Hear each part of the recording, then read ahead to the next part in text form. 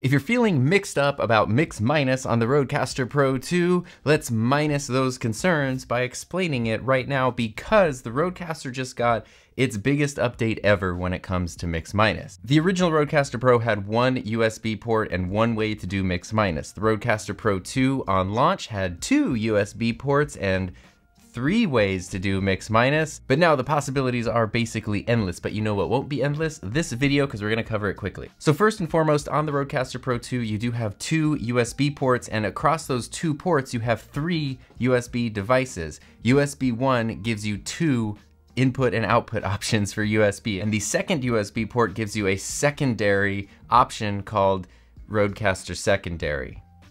It makes sense. There are a few different ways you can get into the input-output routing. If you have one of the USB channels or the Bluetooth channel mapped to a physical fader, you can just press that channel's button, and then you're going to get the options for that channel, and you can tap on Output Routing. Or you can just press your settings and go to Outputs and then tap on Routing, and you'll be at the exact same menu. And this is the menu that you will see for 4 different channels on the RØDECaster Pro II. It will be for USB 1, USB 1 chat, USB 2, and Bluetooth. And basically you have 3 simple options. You have a main mix, mix minus, and a custom, and between that you can do pretty much anything you want. In this case we're on main mix, and there's a brief description which basically means that everything is going to be included in the main USB output mix. So if you have a channel with main mix selected, everything that's going into the RØDECaster Pro II is going to go out into anything where it's selected as the source. Now there is a little warning on screen that says this setting can cause unwanted feedback if used incorrectly, and basically what that means is if you have audio coming in on a USB channel, it's probably going to cause feedback because it's going to go back out on that USB channel. So if you're talking to somebody, if you're playing music from your computer that you want to monitor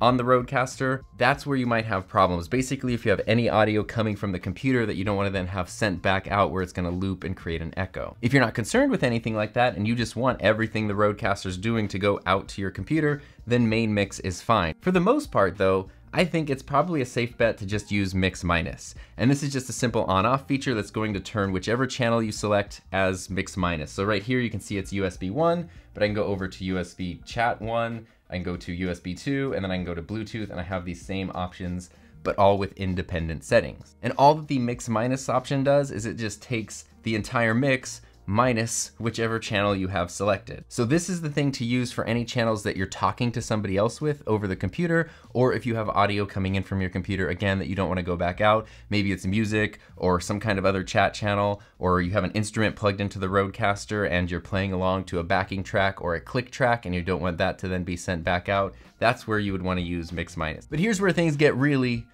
exciting, is this third option over here, custom. And I say that custom is really exciting because Tom is really appreciative of a lot of the features that it brings in. Once you tap on custom for any of these channels, again, you have all these options for every channel. In the custom tab, you will see all of the RØDECaster Pro II's inputs. So you have all of your XLR channels, you have Bluetooth, you have sound pads, you have the USBs, and then you can decide what you want to include and exclude. All you have to do is tap on the ones you don't want to include. Any inputs that are grayed out with a red X will not be included in the mix output for whichever channel you have selected, and any that are highlighted with a green check mark, those will be included. So you could create a really simple mix minus. If you don't want to use the mix minus setting, you could just go to custom, turn everything on, except for the USB that you don't want to include, and then you've created a very simple USB mix minus. And these are ordered in the way that you have them assigned to the faders on the RØDECaster, so they will change if you change your fader assignments. So between 3 USB outputs plus Bluetooth plus these 3 different settings for each channel, you can probably achieve just about any kind of mix that you can dream of, but we can take things even further. Earlier I mentioned that the RØDECaster Pro II, even though it has 2 USB ports, has 3 USB devices. Let's talk about that. So right now I have USB 1 connected to my computer, and if I go to my audio outputs, you will see that I have RØDECaster Pro II chat and RØDECaster Pro II main multitrack. Now what this means is even though I've only got the 1 cable connected, I still have those 2 input outputs. So what I could do over here is on USB 1, I could create like a main mix. And that way everything that's in the RØDECaster Pro II will just go out to my stream. So in my streaming software like Ecamm or OBS, I can select main as the audio source, and then everything in here is gonna go out there.